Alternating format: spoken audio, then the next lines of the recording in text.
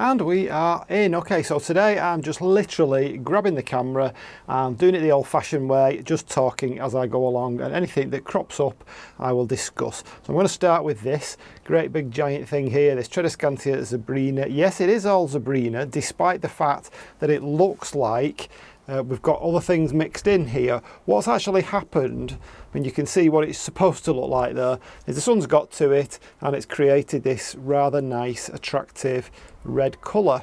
Now, I've had lots of interest in this recently because I put a few posts on various Facebook groups on Tradescantia, just showing it off really, and it seems that lots of people are interested in it. It is basically just a jute bag. It doesn't matter if it's jute, you could get a plastic one just the same. The key is to make sure that you root all the way down. Now, I only did this a couple of times. You can have a look on the video. I'll put a link in the description to the video, and it shows you exactly how I did it, how I walked through it. That's about a year ago now. And all I did was put little slits all along and just rooted them, these stems where the nodes were, where it naturally forms roots, and you get this result. I've no doubt that at some point they will start to do the usual thing that Tradescantia do. They will get burst stems earlier on because, of course, I'm not continually rooting it. But, you know, you just start another one off. That's just the way it goes with Tradescantia. Okay, so since my attack of spider mites, thrips and other little mites, they weren't all spider mites because you can tell, because obviously they're red. Things have really started to come back quite robustly. Like, for example, this Dendrobium kingianum up here has just developed these lovely new leaves. This, whatever that one is, Rhinanthera, again, some more new leaves on it. These orchids in the corner, new leaves. I mean, I'm just wondering whether this was my problem all along. I've been looking at all sorts of various causes for things beginning to head south after a year or two, and I'm just beginning to wonder whether I just had mites. Thank goodness for those botanists' hand lenses. So yeah, lots of things coming back. So we've got the pelargoniums. We have a lovely orchid here. So this is my Prosthecea radiata, lovely scent to that as well. That was beginning to throw a few spikes up, and I think the spider mites got to that as well. The spider mites have got to everything, or the mites, I shouldn't call them spider mites. This begonia here, this bowerii, beginning to throw some nice new leaves out now. That, you've really got to get close to that to appreciate it. Streptocarpus and so on and so forth. What else have we got? I mean, I would say probably out of all my different plants in the greenhouse, the Nepenthes are probably the only plants that didn't have mites on them, and I guess that's probably because they're hanging, most of them. I really love this one. I love the colours in the peristome there. That is looking really, really nice. So that's Ventricosa crossed with Lowii. Let's just have a little look at what else is going on. So my ferns over here, my phlebodiums, they must have had mites on them as well, because they've just gone absolutely crazy. You may well have seen my bench of Streptocarpus. Look at that, isn't that looking great? I did show this in a recent video, but more and more blooms are coming out now. So which is your favourite? I've got so many. I mean, obviously I wouldn't have ordered them if I didn't like them. The only one I'm a bit confused about is the white one over there, because it's just not a colour I would necessarily have ordered. So why that one's white, no idea. That one wasn't out in the video. That's DS1126. Always a favourite is the hot chocolate over here, and yes, it tastes and smells just like chocolate. Joking. So yeah, looking really good. Texas hot chili, Harlequin blue. I really like this one with the edging on it. I can't remember what that one's called. I know that one's ambient at the back there. What was it? Leah. That one's Leah. That looks gorgeous. Anything with a bit of an edging on I quite like. This is why I like this one so much. As it gets older, this one, it seems to produce more of the edging. It's like it starts off where it's almost white, and then as that particular bloom ages, this kind of creeps in, which is a little bit odd. A few more Streptocarpus up there, and my great big Unifoliate over here, that's looking good as well. Leaf getting longer and longer, and once that blooms, I'm wondering whether there's any sign of bloom. I do want to see these blooms, but once it blooms, it dies, which is a little shame really, but it will actually produce seeds, and the seeds are really easy, I believe, to actually propagate. So looking down at my Cephalotus here, so we've got two pots of Cephalotus. So that was my original one. That was from some divisions I did. I've got a video on that as well, and you can see they're all in bloom now. Got all these great big tall things. These spikes, I believe, can go 3 or 4 feet in the wild. Mine are probably about 1.5 feet, maybe. Don't know why I've gone over onto Imperial. Probably about 45 centimetres, 50 centimetres. Even that one probably is about 50 centimetres. Quite a long one. So my king sundew here is looking way better. Like, if you think, just about 2 months ago that was almost invisible. It was like a tiny little speck, and it took ages to get going. The Drosera, Nepenthes on their own, way better on their own. Definitely not that one. Definitely better to plant them on their own. If you keep them all in a pot like that, then they tend to only go about that size. So get them out, pricked out, put them on their own, and they will grow much, much bigger for you. That one over there, that one has actually got an attack of aphids, and it's completely killed it all off. So I've had to spray that, but I think it will come back at some point. You can see this Dendrobium cuthbertsonii looking fabulous. Again, another one attacked with mites, and you can see we've got some nice new green foliage on there. What else? This Drosera here. Whoa, that's just looking great. There's 2 plants in there. We've got radiata, variety multifida, and we've got Drosera dichotoma giant. My little fern down here. That one is one of those plants that if you go and spray it with a systemic, it loses a lot of fronds. I mean, these Maidenhair type, you know, you only have to look at them wrong and they'll go brown. You've just got to be patient with that and just keep cutting them out, and it'll send some more up, because I really love that. I really love that kind of plant. I would like some more Maidenhair, actually. Some of the hybrids, the different hybrids would be really nice. Everybody's favourite again over here. Everybody loves polka dot purple. What else have we got going on? Another Streptocarpus up here, believe it or not. So that is a species, and it's not really doing that well. It's saxorum. It chucks a few flowers out, but I do keep getting these dead leaves on it. I think actually at the moment where I've got it, it's a little bit too hot for it up there. I could probably do with putting it somewhere a bit shady, if I can find somewhere shady at this time of year. Now look at these cyclamen over here. I'm trying to get them to go dormant. Never had any trouble in the past, but for some reason they've decided to flower again. Bear in mind, these all flowered January, February time. I'm not watering them.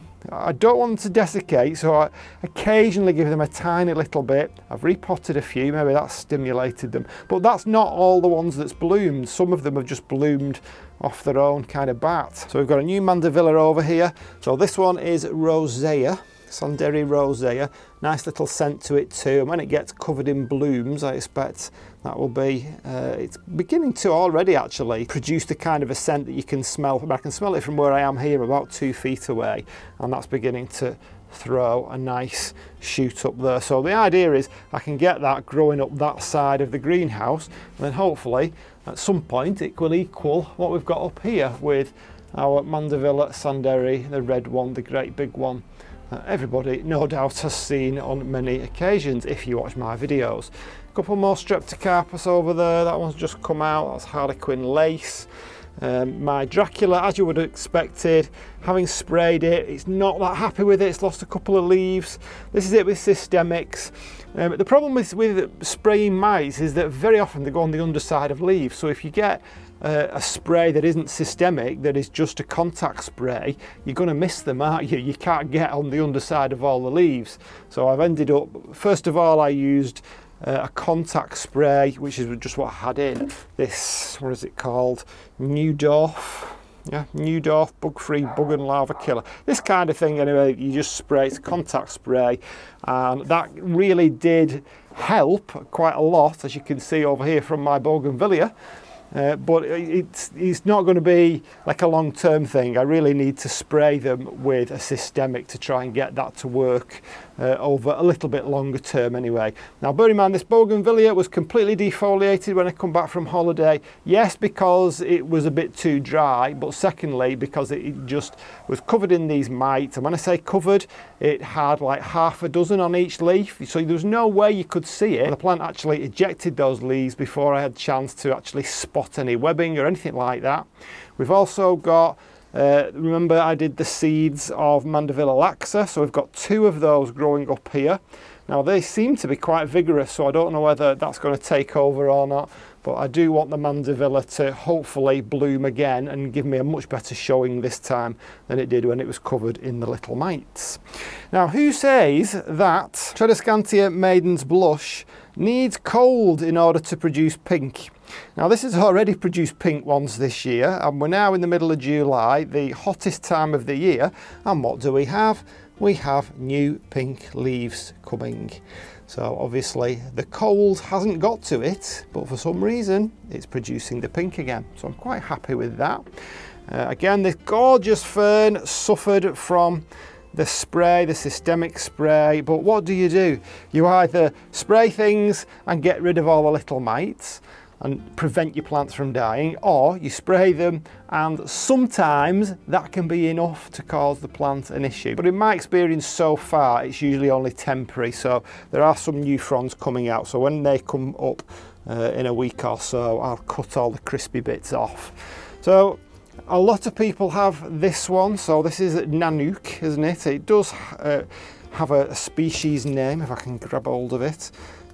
So apparently once Nanook wears off, it becomes, not that one, Cerinthoides, isn't it? Tradescantia Cerinthoides lilac after the PGRs wear off. So that's what mine is now. In an attempt to prevent all the markings on the leaves, I've put it in a terracotta pot. I'm only watering it, bottom watering it, and you know what? I'm beginning to think that it's just about frequency of watering. Terracotta works because if it's frequency of watering, then that would tell you that the leaves are getting marks on them because the media is too moist. It really wants to be dry. I've cut some of these in the house and I've not been watering them for weeks. They seem to be thriving more than ever. So temperature is vital. They don't like lower temperatures. They don't like fluctuations in temperatures. They don't like to be really wet all the time. They don't like moisture all the time. Yes, you can get moisture on the leaves. That doesn't really matter in my experience so far. It's about that media and the roots. Can the media and the roots stay at a steady warm temperature? And that seems to so far prevent getting all these marks on the leaves. Same with that one there. That one's looking pretty good, but that one's in a plastic pot, so that's going to retain some of that moisture in the pot, which is not what we want. So looking over here to my orchid hospital, my A&E, so far every single one of them seems to be working. Just by placing them on a little tiny bit of moss seems to be enough to stimulate the roots, stimulate the growth. I think spraying them with some spider mite spray as well has also helped, but I am beginning to get some little roots underneath, and I will keep making sure that they get sprayed, and because they're only on moss, it will dry out. So let's nip over to the hothouse and see what's going on over there, because there is unbelievable growth over there. So we're in the hothouse now, and Gesneriads, well, this is a Gesneriad. This is actually a Schinanthus. Hot flash, I think it's called. We've got one bloom coming out there, there's a few more coming out here, so that seems quite happy where it is. This is actually an epiphytic plant, believe it or not, but it's also in the same family as Streptocarpus. That looks brilliant when it comes out in bloom. I'm finding all my orchids, all my Cattleya type orchids, are doing fantastic in the sunshine on this side of the hothouse. Much better than they did when they were in the greenhouse. I think they're just getting more light and they are being allowed to dry out. So the pots, no matter how many times I spray them, they're drying out. So over here it's all about begonias maybe. Now there's a few Tradescantias mixed in there, so you can see the kind of thing that we've got going on here. We've got the lovely Luxurians, which is looking a little floppy at the moment. I'll have to give that a water. Caleria, sunshine still, even though it's extremely messy and floppy. Look at the flower power there. But I don't know why people don't grow this, but again, this is great as a house plant. I've not staked it this time, so this is why it's looking a little bit of a mess. It can be cut back and it will just keep coming again. I have another few Caleria dotted about the place. A couple of begonias over here. If anybody wants to know what these are, just write in the comments. And I also have Syngonium panda there. I've now got a moss pole. It's supposedly panda, but I'm guessing it's reverted. It doesn't seem to be very stable. I don't know whether I'll keep that unless that actually does something in terms of variegation. I'm not really that interested. Maybe it can go in the house. Might find a place in the house. So Tradescantia lovers, look at this one. It's like a big beehive. So this is Colourful rosato. Look at that, absolutely fabulous. Now this did almost go completely green over winter, but the light seems to have brought this pink back out again. Look at that, isn't that fantastic? It's very, very tactile. It's like a pin cushion. Really like that one. What else have we got? You've seen that on a recent video. So that's my verrucosum, philodendron verrucosum. Another couple of begonias. Look at the light through that one. Isn't that nice? Yeah, that's gorgeous. That one again struggled in the greenhouse, seems to be doing better over here, probably a bit warmer for it. We've got the Griffon there, we've got Tradescantia Yellow Hill, we've got Begonia Curly Fireflush, we've got this one, can't remember what it's called. And moving on over, another Begonia F Mazai nigricans. What else? Yeah, another nice new leaf on this Monstera albovariegata. Still on aroids, we have the Philodendron melanochrysum. What else is going on? Look at the leaves on this one. This is Begonia size Morii. I'm going to do a video just on this one. Look how hairy that is. If you're interested in Begonia size Morii, please write in the comments, tell me, it'll give me some motivation to do a video just on this. I'm actually trying to contact Mary Sizemore, who discovered it, and I'm about 3/4 of the way there. I just hope she's interested. If she's not, well, she's not, is she? I can understand it, but if she is, that'll be marvellous. It'd be great to get a story on how she discovered it. So we've got Syngonium albovariegata, still love that one. We have species begonia here, Ceratipitella, probably pronounced that wrong. That's looking really nice now, just hanging down nice, and see some of the pink. This Colourful one, so this one is golden, Colourful repens golden. So that is like the golden version of rosato, which I just showed you a minute ago. I've potted up Begonia melanobulata. Potted that one up, so I hope that one begins to come really nice now that it's out of its moss. It's got a new leaf there, so it should do. Philodendron Pink Princess has got a new leaf. I can see a little bit of variegation on that one.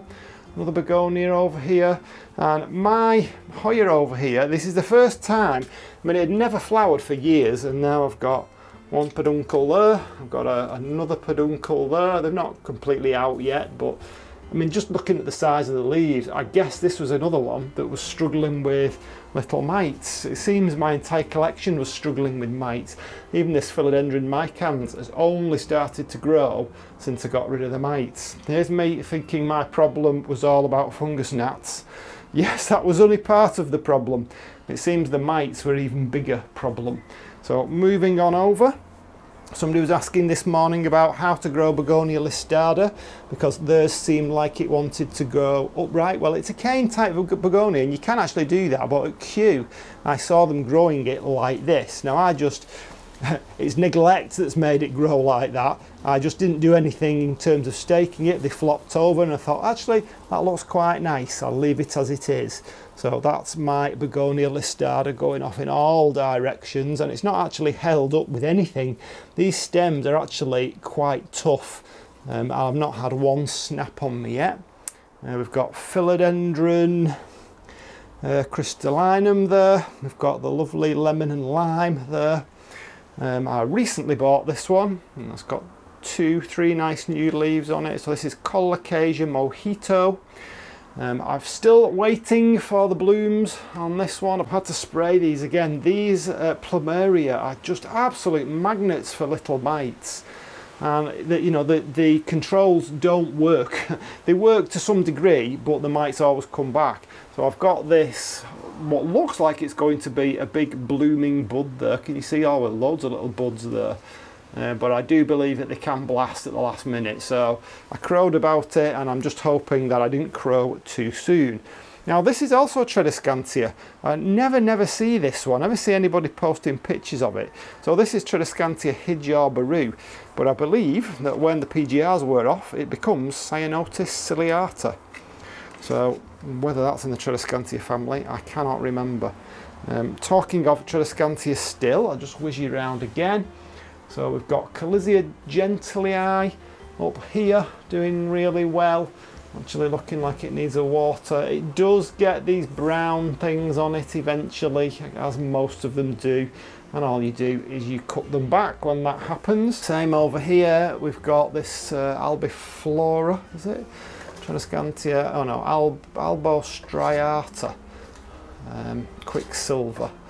So that one again, that was another one that did really well and then just started to go brown, and I'm guessing it's the same reason that Tradescantia zebrina goes brown. They want to root as they go along. They don't want to just be hanging from a little thread at the top of a pot, and I think that's really the reason for that. Another begonia over there. This one is also Tradescantia zebrina variety. So what's this one? We've got variety discolour multicolour. That is kind of, and a lot of people love this one. I'm not that thrilled with it. Now look at my fern in the corner here. I don't know what to do with it. It's massive. It's this staghorn thing. It's just getting bigger and bigger and bigger, and I'm not going to have any room to put it anywhere. But again, still on Tradescantia again. So this is my Gibassis. Now look how big this has gone now. Absolutely huge, and loads of little white flowers on it, which are quite pretty because there are quite a lot of them. But I think that one, so far, out of all my Tradescantia, that is the only one that hasn't shown any signs of distress by simply having one little thread at the top and all these trailing stems. So if you want something that doesn't go brown at all, ever, well, I've had this one nearly a year now and it hasn't, and it's the only one that hasn't. Please write in the comments anything that you're interested in. Oh, just forgot. Little fern that I'm not really that thrilled with, this asparagus fern.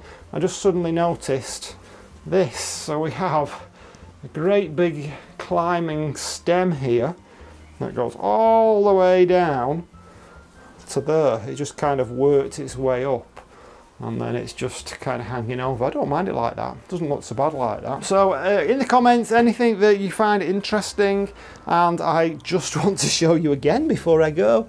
So my Alocasia here, look, we have a new leaf coming, even though it got attacked by mites. So that's where we're up to at the moment.